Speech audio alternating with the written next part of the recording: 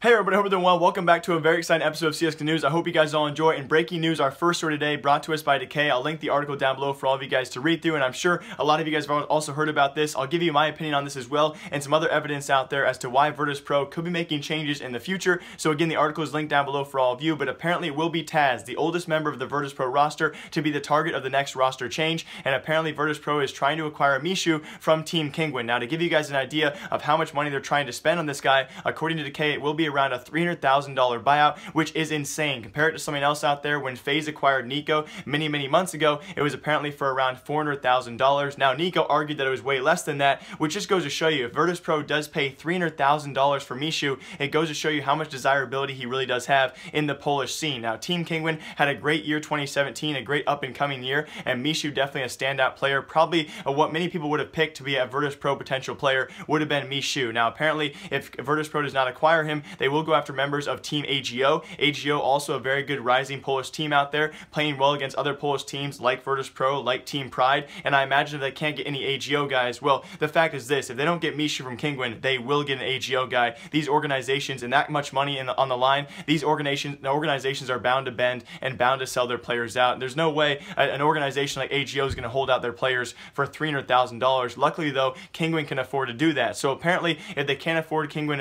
Mishu, they will go somewhere from Team AGO and on down the line from there, but apparently it will be TaZ for sure out the way and out the door, and according to many sources out there, he could be retiring from CSGO. Now, we'll talk about that in a bit as well. I do want to talk about now currently, though, as to what this could mean for the future of other roster members for Virtus Pro, and apparently in the article as well, we do touch on the fact that Neo has also been placed in a warning bracket. So the team, not only did they say TaZ is out, they also went to Neo and said, by the way, if performance is not improved for Virtus Pro, Neo, you're out next. And that is insane to hear that kind of wording in the article itself. Insane to see that Neo and TaZ, we could have almost half the roster be out the door just like that. But this article really makes us all beg the question. I talked about this in days past with all of you guys who were in my Discord chat as well. You know, the fact is this, it begs the question, do these guys want to be benched? We have people like TaZ, people like, you know, Pasha, maybe even Neo as well. They have family, they have friends out there, they have other lives to live. You know, them being nearing 30 years old, or at least older than 30 years old, TaZ and Pasha specifically having families out there, do they almost want to be benched? We all can agree probably, you know, last year when they signed those 5-year contracts, it was a bit ambitious. They paid a lot of money for those guys, and in the time, of course, if you're a player being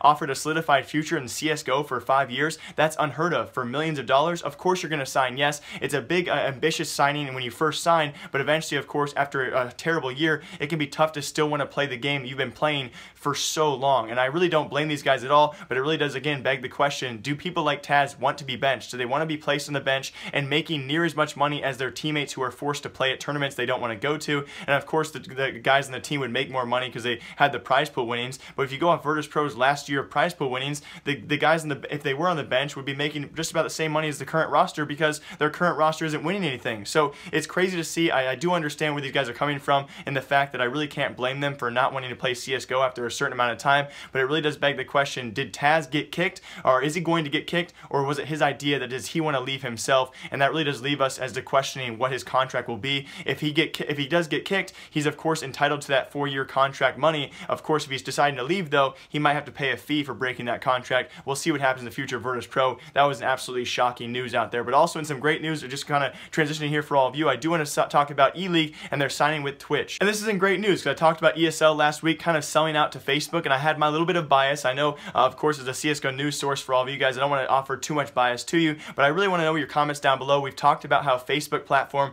is just not really ideal for streaming, and it still is not to this day, and hopefully it will progress in the future, but I don't go to Facebook to watch my CSGO streams. We had ESL a couple weeks ago sell exclusivity for ESL Pro League and ESL 1 throughout 2018 to Facebook, which means you can only watch it on Facebook, and that's a big selling out. Now, of course, that ESL move was strictly for money. Facebook obviously offered more money than Twitch and YouTube, and I was talking about, does Twitch even offer these other brands, other organizations, any money at all to actually come to their platform, and apparently they've actually dived in their pockets, guys, and acquired ELeague for the next season of ELeague as well, which is very, very cool to see. ELeague going with Twitch and ESL going with Facebook. It's cool to see, but it's also a bit worrying for the future of CSGO. If we have all these organizations simply signing exclusivity agreements with all these other platforms, you're only going to be able to watch ESL on Facebook, only ELeague on Twitch. What if someone signs, what if, let's say, ECS signs with only YouTube? You're going to have to go to 3 different platforms to watch the same darn game. It really does kind of worry me, guys. I'm also curious, though, if we can actually get the details on this. Apparently, though,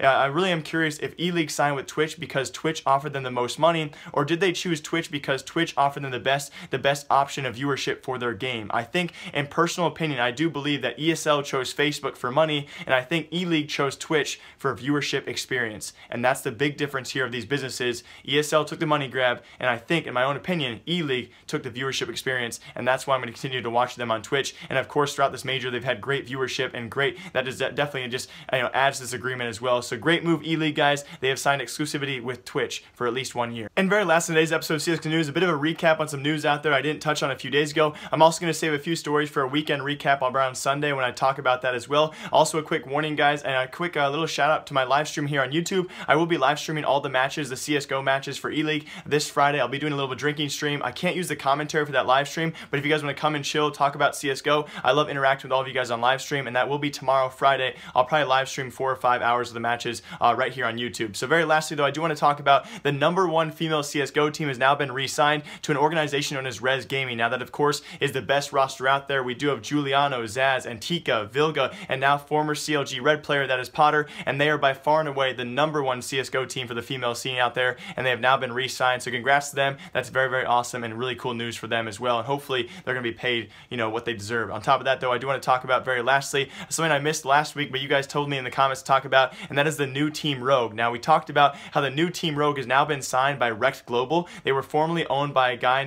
who's actually a musician who came into the scene. Apparently, he's now been sold off to a company and organization known as Rect Global, and they still will be Rogue Gaming. But on top of that, they've now acquired 2 new members, and that will be Rix and Sick, formerly of Team Misfits. And this is actually now looking like a pretty cool roster, and I'm actually really excited for this team and their future with ESL Pro League. And why I say this is because the last season we had Rogue, who of course was in the bottom 2 of ESL Pro League. They were kind of a broken roster. Their whole incident with, I think it was Wardell, the opera, who went back and forth between Ghost Gaming. They had a lot of players fall out for the team, and of course, I do love Hiko on that team as well. But if you guys remember their current roster, I guess I'll show you on screen as well. This is a wreckful roster. We have Hiko, of course, an IGL legend, who of course has not been back to his time in a long time. We also have Cadian, who's been floating from team to team to team. I think Cadian has always been kind of underrated as a substitute player, and definitely a solid player for North American ESL Pro League. I cannot wait to see that. And of course, we do have Rix, and more importantly, Sick. Sick is the up-and-comer from Misfits, probably the best player of that Misfits trio to leave that team. If you guys remember last week, it was the Misfits trio of Sean Gares, Shazam, and Sick.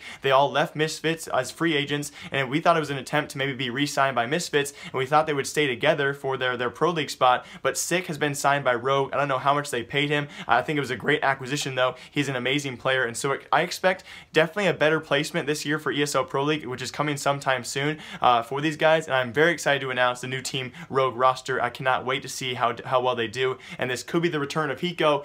I hope. As always, guys, hope you all enjoyed today's episode of CSGO News. I will see you guys either tomorrow or Sunday with another weekend recap and some amazing stories out there. A lot happening right now in CSGO. I hope you guys all enjoy. And as always, my name is Jake Mariah, like you. Leave a comment down below. I might reply to it. I might not. And goodbye. They're going for it. The defuse is already happening. Are you kidding me?